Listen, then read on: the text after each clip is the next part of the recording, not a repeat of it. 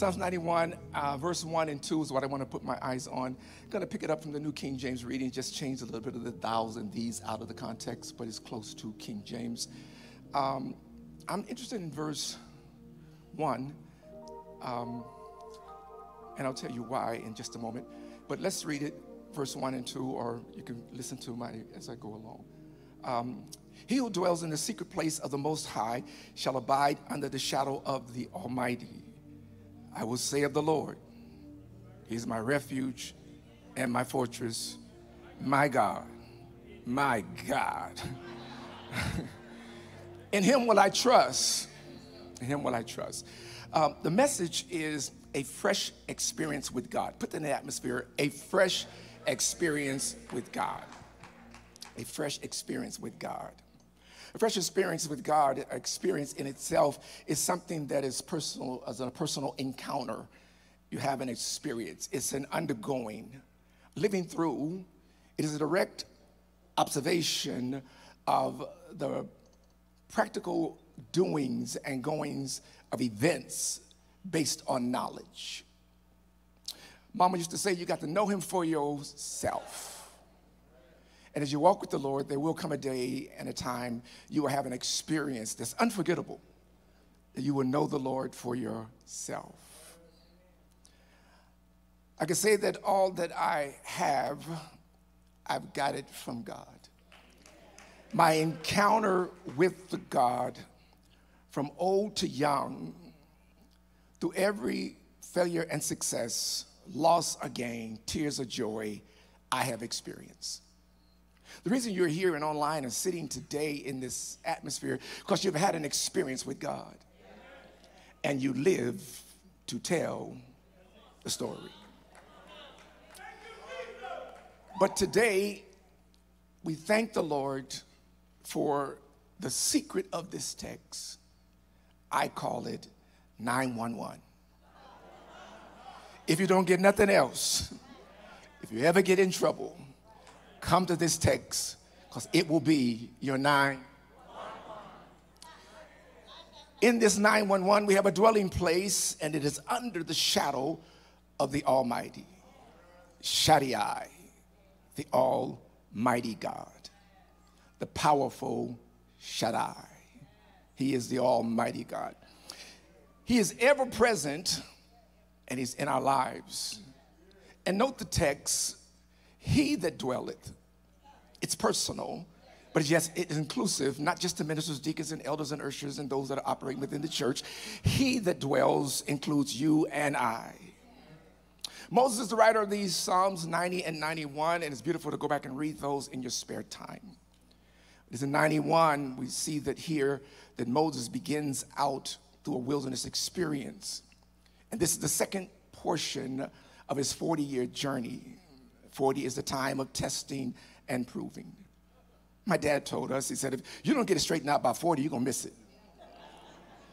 Because 40 is the number that determines what you're going to do with your life. Now, some are late bloomers, but 40 is the barometer. Moses spent some time in Pharaoh's house, and then he spent 40 years on the backside of the desert. God tested and proved him. Then he had to lead God's people, and that was the real test.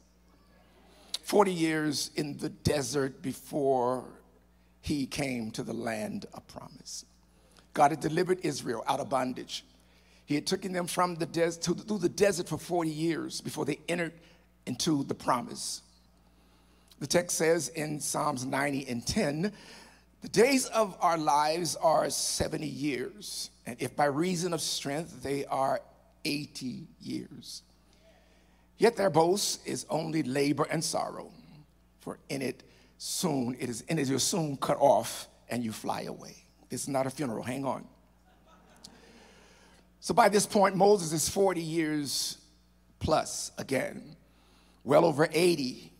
So he's not a spring chicken walking through the wilderness. He has to have strength, and that strength must come from the Lord. From the time of his life that he left home, he had been on this journey because he had to run out of Pharaoh's house. The journey picks us up in Deuteronomy 2, 14 and 15. and the space or the time in which we came from Kadesh Barnea until we came over the brook Zeran. These 38 years until all the generation of the men of war were wasted or consumed. Out from among the hosts, as the Lord swore unto them. For indeed the hand of the Lord was against them to destroy them from among the hosts until they were consumed. A fresh experience with God. Kadesh Barnea is the beginning of the journey. 11-day journey turned into 40 years because they were walking with the wrong people. Everyone cannot participate in your promise. They cannot be a part of your promise. Put your hand on yourself and say, this is my promise. So I can't share it with everybody. Because it's going to take longer for me to get it because God's not going to send it till I walk some folk out my life. I'm just reading the text. They could not go with him into the promise. 40 years only could have taken 11 days. How sad it is to have people hanging on to you, hanging around you, don't want you to get better, do better, or have better, and they are holding up the progress. A fresh experience with God is a wilderness. The time when God begins to walk things out of your life. Second year, 40 years, finally it came to the place where God was going to show his hand. They could not go in, but they did see the land. Some of you remember the 12 spies that went up and looked over and saw. Said there were grasshoppers in the land, so they knew it was there. 10 of them said, we can't go up. 2 said, we're well able, and that was Joshua and Caleb. The first experience is that who's walking with you towards your destiny? Who then needs to get off of your route that you're going on? Because of the outcry and the fearless faithlessness of the people, 40 years they spent in the wilderness. The text says they were wandering in the wilderness, going from place to place, just up and down. So the writer in the text here in Psalms 91 helps us to know that it's an encouraging word to see that God is still there. He is a refuge and a strength and a present help in the time of trouble. God in all ages, the God of all ages, the God of all providence, the God of all earthly pilgrimage, he's there with you and giving you a fresh experience. Finally, Deuteronomy 2:2, the Lord spoke unto Moses, saying, you have compassed this mountain long enough. Turn and go northward. North, as we know, is up. South is down. A fresh experience with God. When he go around in circles, when he fly high like a bird up in the sky, round and round and round we go, nobody knows where you're going to land. But now it's time to go up into your promise. Hang with me. In Deuteronomy 2:5, he says, but don't meddle with Esau or Seir. And I want you to pay for everything you get along the way. Rich in a wilderness. Got silver to handle my own way. A fresh experience with God. You have resources you have not tapped into yet. But don't meddle with Esau or Seir. And matter of fact, in verse 9 of Deuteronomy 2, don't distress Moab, Lot's children. Leave them alone. So why am I reading this? Because sometimes, Clinton, you may see somebody that looks like they got theirs before you got yours. And what they have is not going to be as big as yours. Your experience is going to teach you how to appreciate all that you got. Because the longer you takes to get there, the bigger it's going to get. Just encourage yourself and say, God's working on my stuff. He's getting my stuff fixed up. I just don't want any woman. I just don't want any man. I want the right one. So if it takes a little longer for me to be a little single, then I'll just wait because I don't want no cuckoo. Took too long to get my life together. Now I got to live with a broke. Anyway, God says, I have to wait for it. Don't meddle with them. Don't be distressed. Leave Lot's children alone and go on about your life and move forward. So the time came that they passed this mountain long enough. They've been going around and around and around. I have learned a little math that I did take up, that I did not want to get saved in a 360 degree. Because when I came to Jesus, I was jacked up. So to go 360 degrees, I'm back to the same jacked up person. But I learned to move to split it of 360 to 180. So when I turn this time, I'm going, oh good, the sun looks good. I'm going in the right direction. Some of you have been in the church, but you did a 380, a 360, I'm sorry, but you need to do a 180.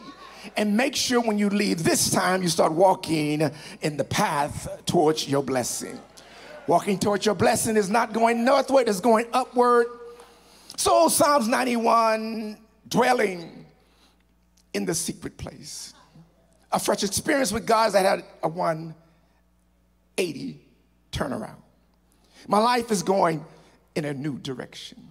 It took a wilderness to get me turned around. It took some lean days to get me turned around.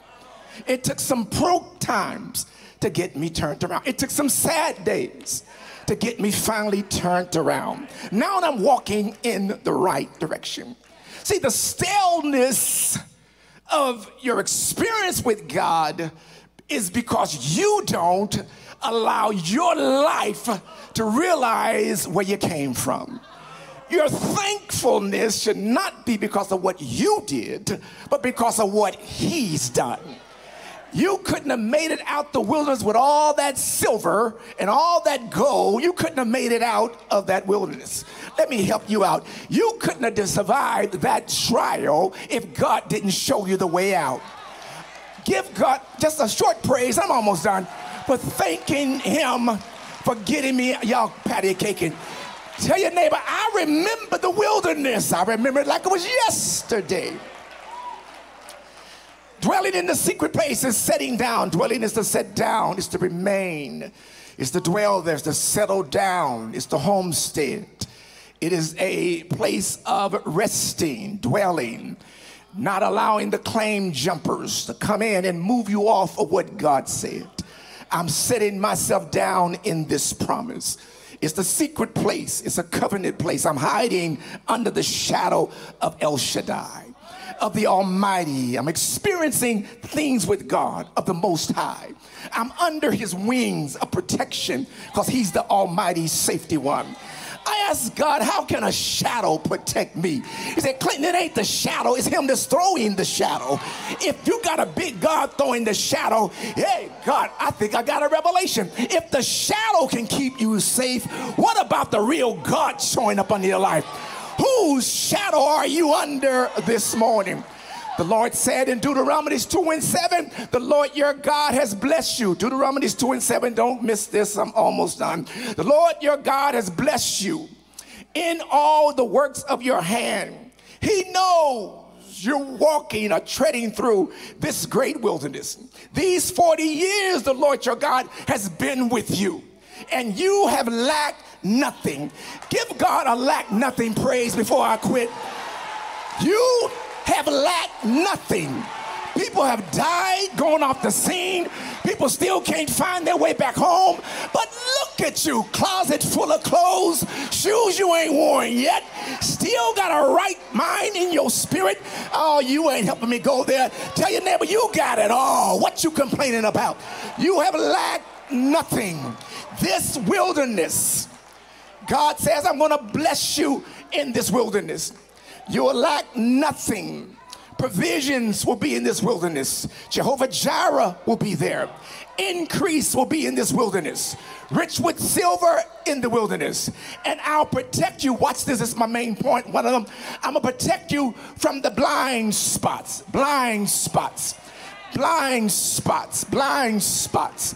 I need to show you this quickly. Kim, run up here. Run up here. Run up here. Corey, come quickly. Blind spot. The Lord told me this morning. He said, come on, three of you guys, three. I'm going to protect you from the blind spot. I'm sorry, Corey, just two. I'm going to protect you from the blind spots. Blind spots. Stand here. Kim, stand there, right here. So look that way. Boom. Blind spots. Get on this side of him. Blind spots. Get around the side of him. No, don't look at the TV. But can you see us looking straight ahead? Can you see us? Can you see him? Step a little further. Further. No, you, him. Step a little, right there. Can you see us now? Can you see us, Kim? Yes. Back up. John. Can you see us now? No. Step forward, John. Right there. Can you see us now? Yes. John, goes a little bit back. Right there. Can you see us now? John, go forward just a little bit. Just right there. Can you see us now? Yes. You can see us? Yes. The Lord says, I'm going to protect you from the blind spots. The enemy knows if I'm this far in front of you, you can see me. Yes. Back up, John. Can you see us now? No. The Lord says, but I got you from the blind spots because I'm going to show you a fresh experience you never experienced before. Step forward, John. You've been seeing me in front of you and you've been comfortable. But now I'm slowly backing up where you can't see me. But I'm still protecting you because you're under the shadow of the Almighty. Don't worry about the blind spots. That's where the devil tries to slip in. But tell your neighbor, God's got you. Even in the blind spots, God's got you. When you can't see your way out, God's got you. I don't know what the next move to make, but God's got me from the blind spots. My fresh experience with God is when I can't see his protection, I know for myself he's always there. He is my refuge. He is my fortress. He is my God. In him will I trust. My refuge is a hiding place. My fortress is a place of protection. My true help and faithful God. I will trust in him because he's my security. A fresh experience with God. When I don't know what to do, I run under the shadow of the Almighty. I sat down and dwelled in his presence. He promised to protect me from sickness, from heartaches, from setbacks, and from the blind spots. He's always been faithful. None like him nowhere. He is my God. He is my refuge. He is my strength. Give God a shout.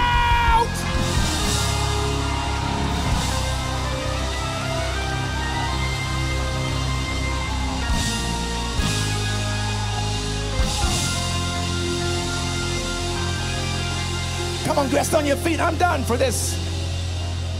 Hold your hands up. A fresh experience with God. Say it again. A fresh experience with God begins with the wilderness, but ends with a promise.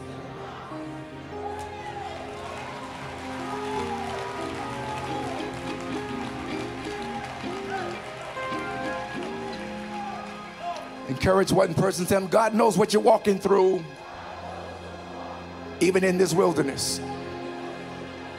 But you, come on, keep preaching. Tell them, but you have lacked nothing.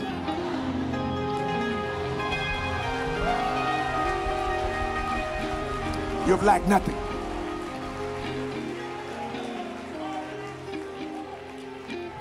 If you're in this room, and I believe this is a short but pointed message to the wilderness walkers. And we're all in different places at different times of wilderness. You're looking at others that are progressing and advancing in their own personal lives. But the text bears out that Esau, Seir, had to fight for every inch of their land. The Moabites, children of Lot, had to fight for every inch of their land. And there were giants they were fighting. But you, I just told you, turn and go upward. I'm going before you. And the land that I'm going to give you is flowing with milk and honey. It's going to be an abundance of all that you need because He is El Shaddai. If you're in this quick room, quickly, online, put in the chat, pray for me. Just hold your hand up and say, Pastor House, could you pray for me today? My wilderness looks dark. I don't see the end of this. It should have been over 11 days ago, but I'm still walking. And I'm wondering where when I get to the end. This message is bringing you to a suspense date, a closure of this trial, an end of this struggle. God's word has to be faithful and true. And God had to walk them until they got certain things out of their lives. And when those others that were hanging on fell off, God brought them into the promise. Heads bowed, Father, hands are raised in this house and hearts are open. We need an experience that we have not tapped into yet. Let the fire burn again. Let the joy come back. Let church not become so boring to me. Let me put something in to get something out. Let me remember the wilderness of last and the joy that I'm walking in today. Let me know, God, that you've been with me the whole journey. This is only a passing moment, and I thank you for it. When I come into the land, the first thing I'm going to do is march around Jericho. I'm going to march and walk till the walls fall down. I've never seen an experience like this before. All this wilderness that made me stronger, and all you want me to do is come in here and walk around the walls 7 times and watch them fall. Oh, but I got to put a shout on it. My shout will bring a praise, and the praise will bring the walls down. One more time, could you open your mouth and just shout hallelujah?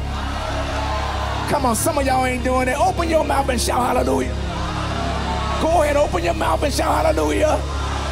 There you go.